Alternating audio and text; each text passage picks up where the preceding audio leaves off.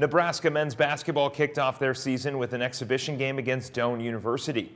The Huskers are 18-0 against in-state teams in exhibition games dating back to the 2001-2002 season.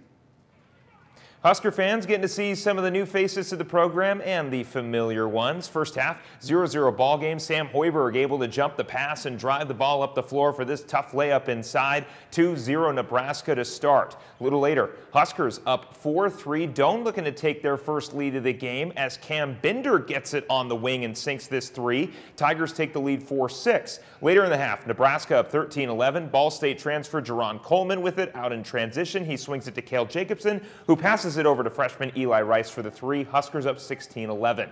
Scary moment here. Keisei Tominaga gets the steal, and as he's making his way up the floor, he rolls his ankle. The senior would make his way off the floor and did not return to play.